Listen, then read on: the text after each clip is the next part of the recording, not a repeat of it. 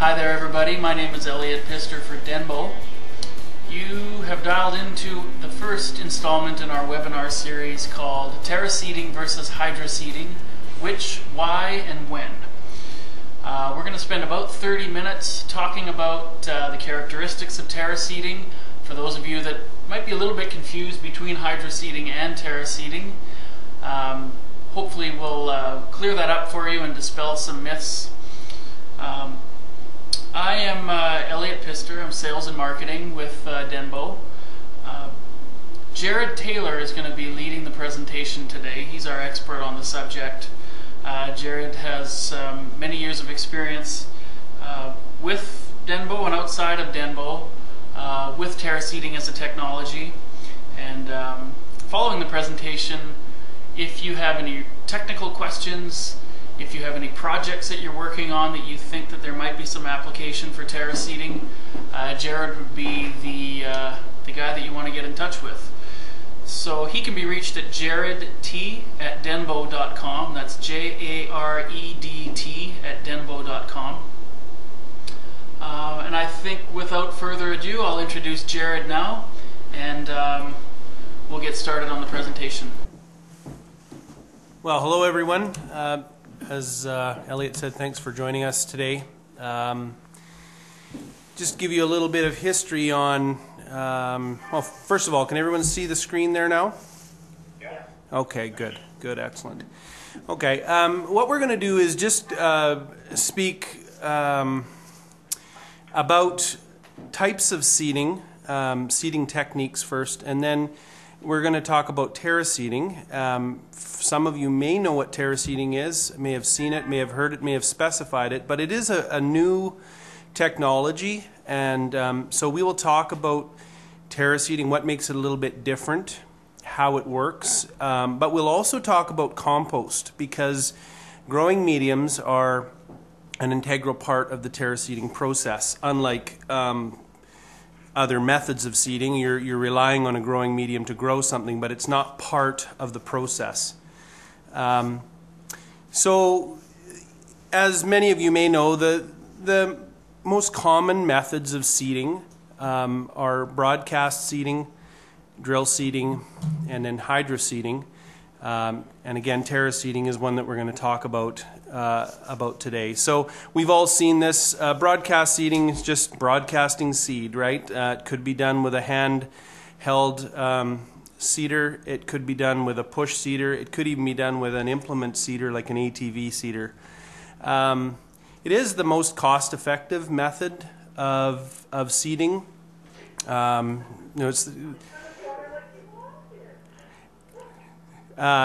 It's the issues with it, it's simple, so I guess that's a pro, but the cons are, difficult to see. Do you have the right coverage in terms of seed getting in the right places?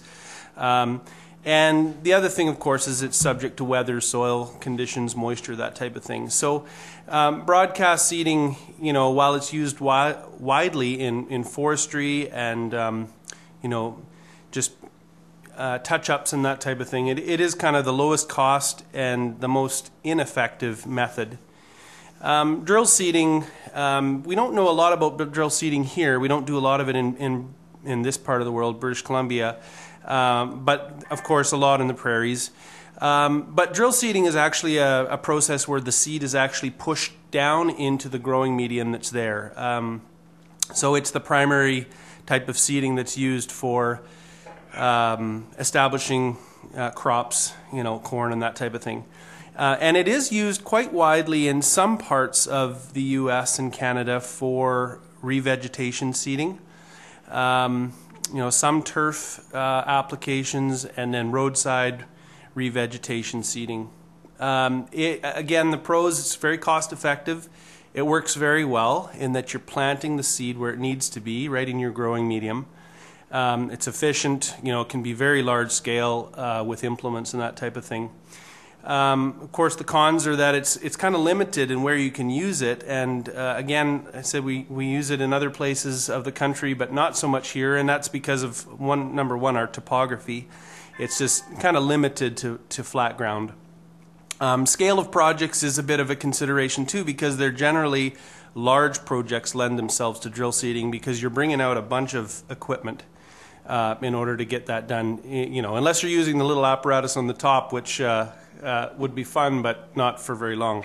Hydroseeding is a common, very common trademark name actually, but it's really hydraulic seeding is the kind of the generic term for it. But it's the act of mixing a seed and water in a slurry, often with a fertilizer or other additives, depending on what it's being used for. It is hydraulically applied, so that's sprayed. And very small units to very large units. On the bottom there, you'll see that helicopter applications have been used very successfully. It's an amazing technology, and hydroseeding really enables us to be able to seed on large scale at very cost-effective, cost-effective dollars. And if it's used appropriately, and the seeder is aware of the challenges, or the specifier is aware of the challenges of the growing medium and the site conditions in terms of erosion control, it can work very well. It's very adjustable in terms of scale. You have the small guys that do the small little jobs and the big guys that do the big ones. But again, problems with weather, soil conditions. If no matter how good your technology is, if you're trying to seed on rock or really poor soils, it just will not work, of course. So, and then the other thing that's maybe not apparent as much, but and we're going to talk about this, is the issue of soil structure and the role that the top layer or the O-horizon of the soil plays in things like stormwater management and erosion control, as well as fertility. And so if we're relying always on our site soils, or if we're having to specify and bring in imported growing mediums that are very costly, hydroseeding has challenges there. So on to terraseeding. Terraseeding is a process that is about 10 years old. It was developed in the States, and we have been terraseeding for about 6 years here in British Columbia. So it's a new technology. We're introducing it to people all the time. We're learning what works well here, what doesn't work well here. But it is a seed injection process. So it's a process where we need two ingredients. We need our seed, and we also need a growing medium. And the growing medium is loaded into instead of a tank like a hydroseeder would be, or a hopper. The growing medium is loaded into a pneumatic blower truck, and the same type of trucks that blow bark mulch or shavings or sawdust or whatever. But it's loaded into a blower truck, and then there's a seed hopper on it as well. And it's a process where the seed is actually injected into the growing medium as it's blown. So you're planting the seed as well as instead of putting it on the top of the growing medium only, you're planting the seed. So that's what terraseeding means: terra, soil, with seed. If we look at those other types of seed establishment that we talked about, terraseeding or broadcast seeding and drill seeding and hydraulic seeding, terraseeding kind of offers the best of both worlds. It's almost like drill seeding in that you're planting the seed where it needs to be to grow and be protected and be around nutrition. But in some ways it's even better in that you're providing a tested growing medium, whether it be a BC landscape spec soil, or whether it be a growing medium for a roof, a vegetated rooftop, or whether it be a product we called Eco Blanket for erosion control. You're supplying the growing medium that's been tested, that has nutrition, that has water holding capability, as well as the seed at the same time.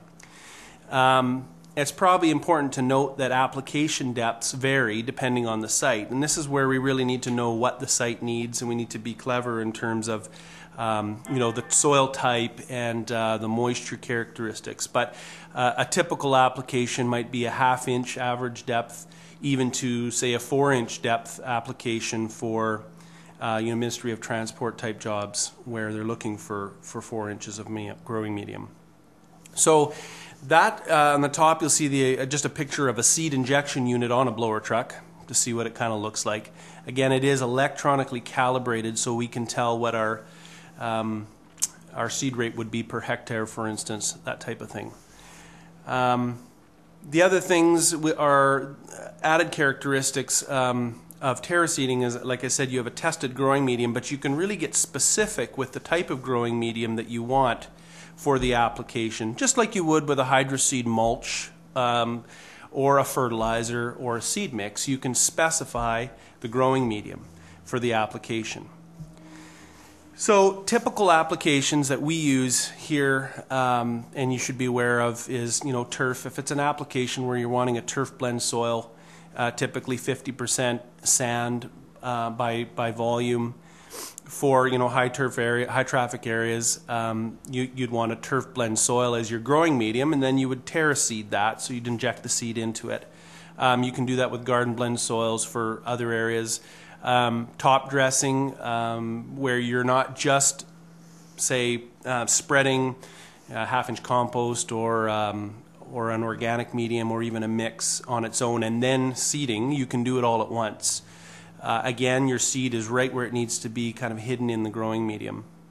For reclamation and erosion control work, we use a compost based growing medium called Eco Blanket, which is engineered for steep slopes. I'll kind of show you what that looks like in some pictures as we go. Vegetated rooftops, you can be terraseeding your growing medium, and even retaining walls. We seed retaining walls as we're installing them, and so your growing medium and your seed are inside of the wall, and you're really growing your vegetation out rather than trying to spray over top with hydroseed or whatever and trying to get your vegetation to root into it.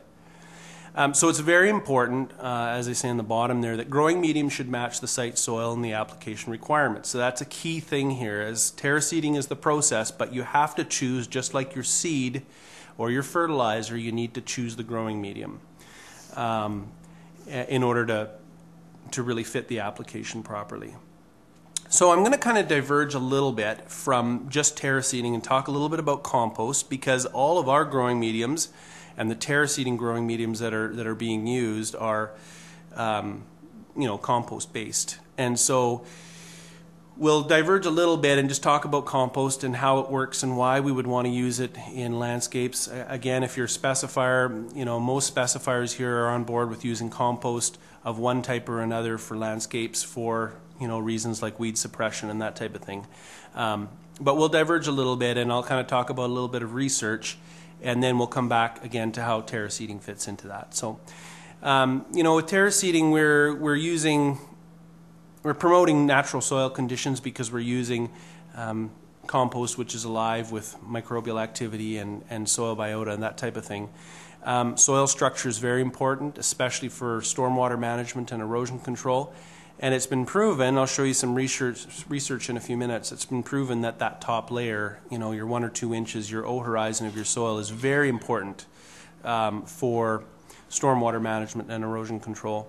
Invasive species, again, you want to be specifying terraseed growing medium that's been through a proper composting process so that you're not introducing weeds or pathogens to the site.